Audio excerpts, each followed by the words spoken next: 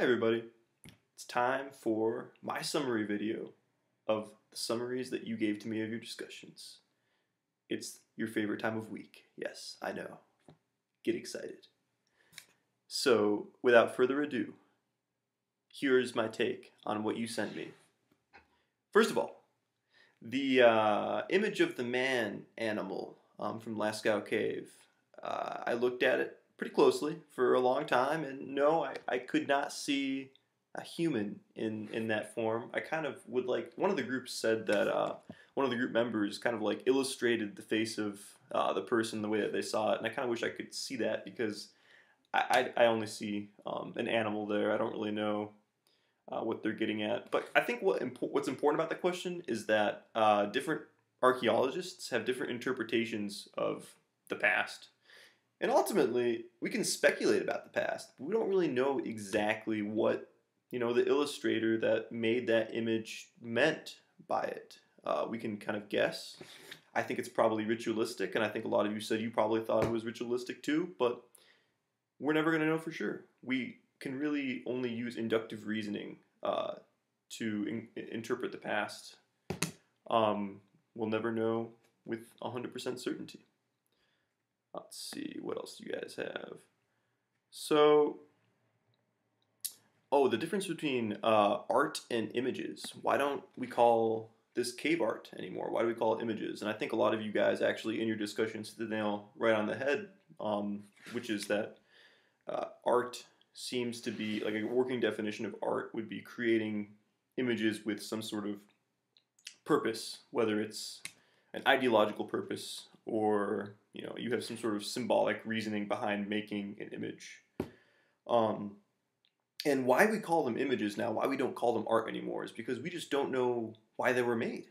We don't know if they were made to be symbolic. We don't know if they were, supposed to be, perfect depictions of things that these people saw in their daily lives. Our definition of art is not something that can be used because we don't know if it can fit the reasoning behind these images. So it's just kind of irresponsible to throw that word around. I think image is a more accurate definition. Let's see here. As far as Dr. McCorriston learning French rather than Akkadian, I mean, maybe it would have been useful for her to learn both, but like, who's got time to do that? Ultimately, it's more useful for her to learn French because she was probably speaking with other people who learned French. She wasn't speaking with people who used Akkadian. And as a student, it would have been better for her to speak with the experts who were also speaking French. They probably had an expert on site who was able to interpret Akkadian. That's the sort of thing that's just ultimately less important.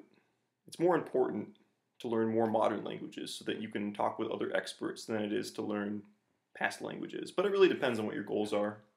Let's see here. Next one. Oh, Dr. McCorriston's rock. Some of you said that it was okay for her to take the rock away from the cave. Some of you said it wasn't okay and that she should bring it back. Ultimately, you really shouldn't take anything from archaeological sites, even if it's just a rock, because you risk messing up basically the site as it is in situ. And you don't want to move anything because anything could have meaning for an archaeologist. And you need to have the entire picture constructed as much as you can like it was in the past in order to get a full understanding of it. It wouldn't really make any sense for her to put the rock back at this point because then, the context of the rock would have been different. So at this point, it's fine if she keeps it, but it's the kind of thing that shouldn't be done. As a professional archaeologist, it's really frowned upon to take things from sites.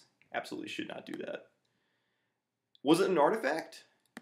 Pretty much every group said that it wasn't, and you guys are all right. McCorriston's rock is not an artifact because it wasn't tampered with by humans. It wasn't carved into a sculpture. It wasn't made into a flute. It was just a rock that was made through natural processes. But does this mean that the rock's not important? Absolutely not, because we use natural processes, natural things all the time to understand the past.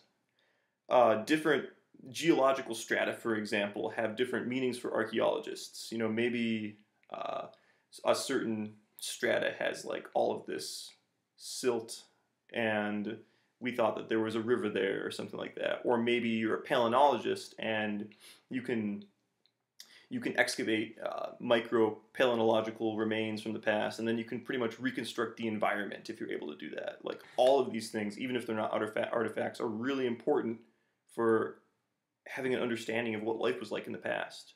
So just because it's not an artifact absolutely does not mean it's not important. Oh, let's see here. The people in Lascaux Cave, as far as their daily lives, you guys talked about that a little bit, and you had a good understanding of it. It seems like they were largely nomadic people. They were hunter-gatherers a lot of the time. This is before the last glacial maximum, so it was really cold. They probably had to shelter in caves for warmth. They ate a lot of meat, a lot of gathered berries and things like that. And this was like pre-agricultural. And the last question you guys had, I think pretty much every group was wondering about this, was why were there cave paintings in France and Spain, but not in Israel and Egypt? And the answer to that is kind of wrapped up in the lifestyle of the people who were living, in each place. As far as the cave paintings go, the people who were living in Europe at the time were nomadics, and they were hunter-gatherers as well, so they probably spent a lot of time in caves. Maybe not the same cave, but caves for shelter. They were pre-agricultural. But the people in the Fertile Crescent area in Israel and Egypt were in more stratified societies at that point. So they were like in city-states, and they were beginning to develop agriculture. And a lot of their material expression was not in caves. They were writing on tablets and inscribing things on walls and things like that. Basically building up city structures. They were less nomadic. They were more agrarian. So there weren't cave paintings necessarily from that time. A lot of it was because of the environment of each place individually. Europe was a lot harsher at the time. It was better for nomadic people to live there, and then in Egypt and Israel and the Levant, that general area, people were okay to settle down basically and create city-states. So that's the main reason. That really concludes my summary for this week. If you have any questions about the reading, feel free to reach out.